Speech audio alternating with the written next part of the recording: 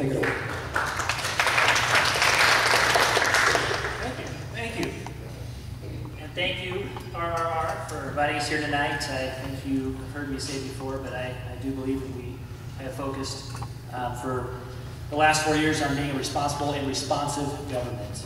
And I want to thank God for all and many things He's accomplished through me as your mayor. And glory to Him first and foremost. We were better together in Riverside. And you say that too. So let me tell you what we've achieved together in the last few years. #1 U.S. City for Small Business by Inc. magazine in 2014. #2 hotspot for tech in the U.S. by Forbes. #3 economic and job growth in the state of California in 2015. And a top 10 city for women-owned business. Doesn't get much better than being the mayor of your hometown. So thank you all for honoring me with this. I was born and raised here. My family came here in 1914, and generations of Baileys have served this city in different capacities. So I have a lifetime commitment to Riverside. That legacy of service, as I said, goes back to 1914, and I was born in 72, and since then have been working in public service, whether it has been at my time in the military after graduating from West Point back in 1994, flying helicopters, to working in the executive office of the president and the county. And then I chose to come home, to bring my knowledge, skills, and abilities and gifts to bear towards Riverside's future and raise my family here to continue that legacy of service. Loved working as a teacher, shaping future leaders of Riverside. Proud to serve in the council for 5 years. And as your mayor, I remain committed to the philosophy of servant leadership. To listen first, to represent, to problem solve, and to make decisions through consensus building and collaboration. All toward doing what's best for Riverside's long-term prosperous future and for generations of Riverside.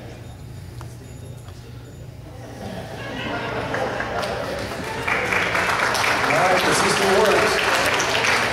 Thank you, Mr. Mayor. And now we will hear from Sally Martinez, 90 seconds. Go ahead, Sally. Thanks, RR, for having me and for hosting this great event. Thank you, the public, for setting that time aside and coming down. I know it's a little difficult sometimes to set a few hours aside, but thank you. And thank you, the candidates, for your willingness to serve. Let me tell you, I've only been campaigning for a few weeks now, and I've seen how difficult it is, and it is a service. They're here, willing to serve. That's amazing. Let's face it. Let me tackle the obvious elephant in the room. I'm young, only 23 years old, and I'm running for city mayor.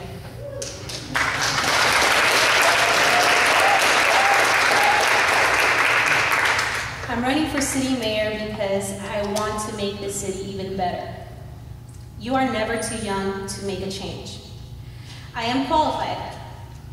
I know what it's like to contribute to a family, hold 2 jobs, worry about tomorrow. I am qualified because I serve and I genuinely care about people. I am a leader. Let me tell you, I have great parents who have taught me the values of work ethic, honesty, and faith, values that I will use to shape this city. These are just some qualities that I possess and make me qualified to serve. Riverside needs a leader that will listen to the issues and fix them.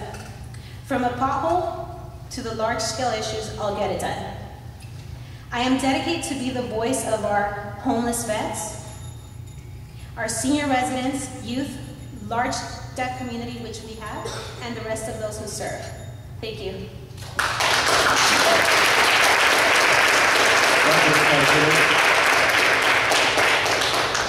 The next opening statement is from Nancy Melendez. Thank you, Dan.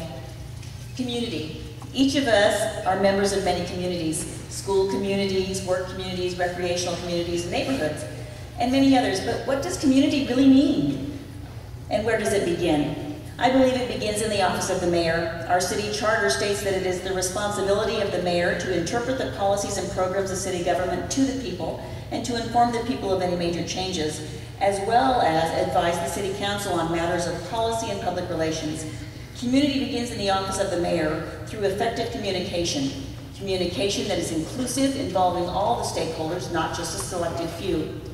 Communication that encourages a diversity of opinions, inspires creative thinking, and encourages a collegial give-and-take conversation. Community begins with respect. Respect for our city's governing document, the Charter. We must abide by its rules, regulations, policies, and procedures. If changes to the charter are proposed, then we must follow the procedure indicated in the charter to make those changes. Elected officials must play by the rules, just as we expect our citizens to play by the rules. We are all governed by the rule of law all of the time, not just when it's convenient. Community begins with involvement and representation of all sectors of our population. For too long, too few have been invited or encouraged to participate. Our city government should reflect our community not only in composition, but willingness to incorporate change for the greater good. Through increased collaboration and transparency, we need real communication, real involvement, and real change.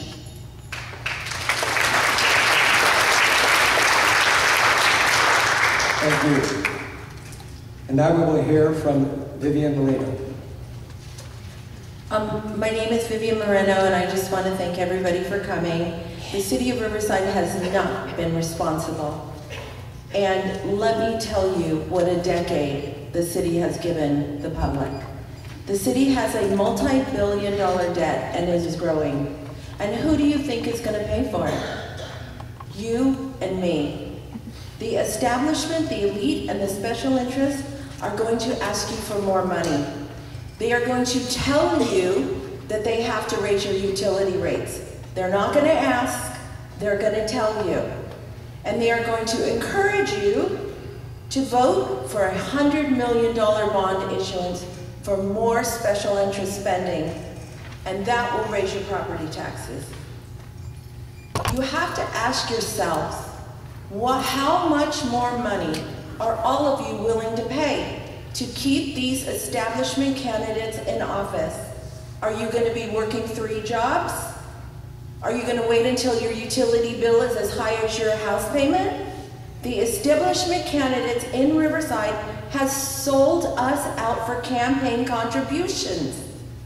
We call this the Mutual Admiration Society. That's when one hand washes the other for contracts, land, and all the giveaways the city has to offer. And then the public has to pay for the mistakes, the cost overruns, and wasteful spending. I am running for your mayor because this government has sold us out and failed the people of Riverside.